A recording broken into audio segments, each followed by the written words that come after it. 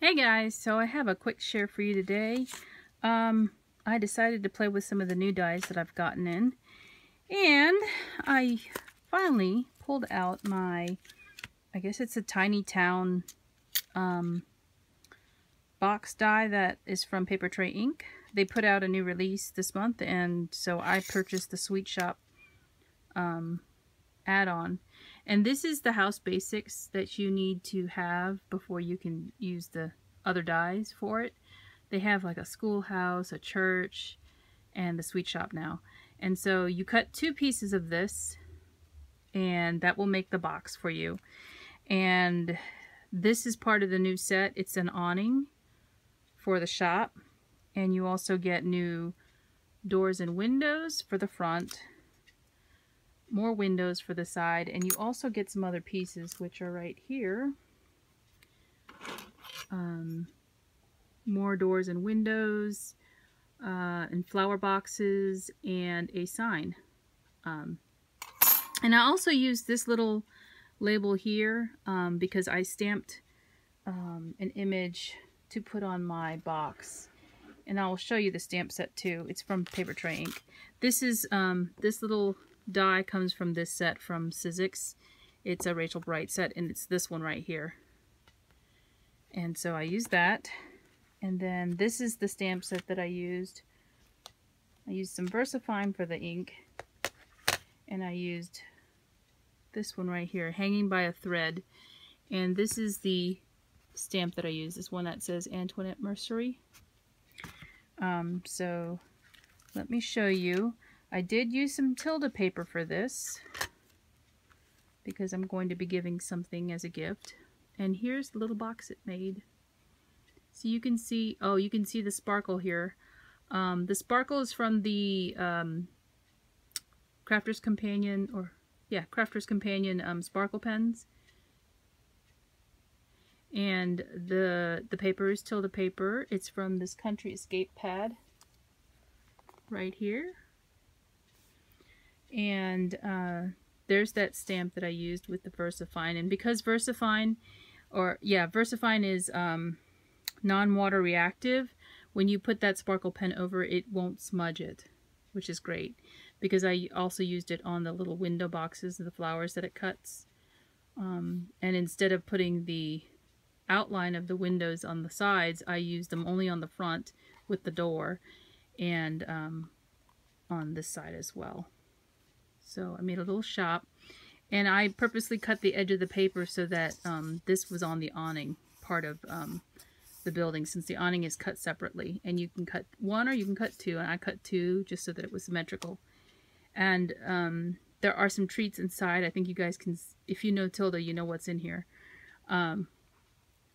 So there is a fat quarter in this box. It does fit in here with some other things, actually. It's not the only thing in here. So it's a good size. I'll tell you what the dimension of the actual box comes out to be. It's just shy of 2 3/4, and it is square. Yep. And then I guess the peak of the box is a little bit taller than that. Let me get a ruler for it.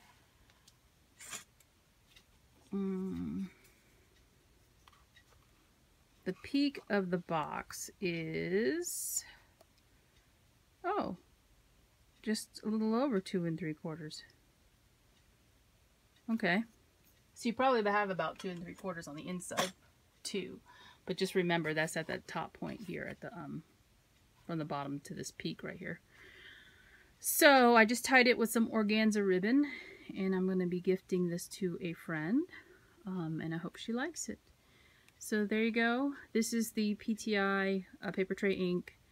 I think they call it Tiny Town series because they're going to have other things that they're making, but these are certainly bigger than the little tiny ones that fit in the globes, and you can gift little things in here. So this will be good for treat boxes. And the door opens, as you can see.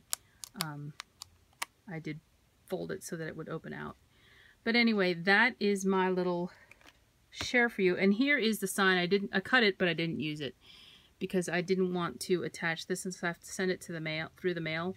I didn't want to attach this because I know it's going to get all mangled up in the box. It won't survive the shipping, so I didn't want that hanging off. To make this a little bit tilted so that you could see it, it wasn't just flat to the roof, I put a little foam tape on just to one side of the actual die cut, and then on this side I glued it down to the roof line so that it's tilted. It's not just flat to the roof. So anyway, that's my little share. I hope you like it, and I'll talk to you soon. Bye. Hey guys, I'm back with another share. I thought I'd tack these two videos together since it is a Tilda related one. I just finished this card for a friend, trying to get some cards done for some birthdays. So this one is made using the new paper tray ink die, the awning or storefront die. You get this die as well as these, which fit into these pieces right here. So I did cut this 3 times, I think. Did I cut it 3 times? So I used the Tilda paper from a couple of different pads. This one's from the corner shop right here. And I used the, what do you call it, the die cuts that are in the paper as well. So these 3 cakes here come from the paper stack. And this pink, where the happy birthday is cut out of, is just from a pink scrap piece of paper that I keep in a scrap bin. And then these awning pieces are actually the reverse side of the Tiny Treasures, a piece of paper from the Tiny Treasures pack. So it's a different Tilda paper. And I just thought it would be nice to see the contrast of the like blue-gray background here that is the frame. And then this piece of paper comes from the corner shop.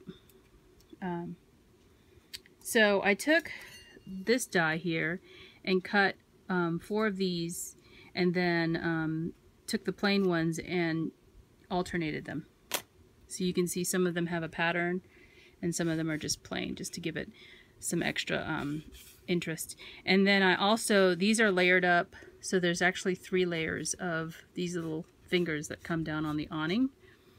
And I use my sparkle pen on the letters, and on the inside there is a die cut again from the paper, and I use this paper, no, not paper tray ink, Stampin' Up! Stamp, Carbs Schmarbs, Eat the Cake, and that came from this set that I had also purchased. So I've used this one right here in the corner, now I've used that one. So I thought it would be cute and fun. And this is the Michaels 110-pound cardstock in the cream color. So yeah, that is another card that I've finished, and talk to you soon. Bye.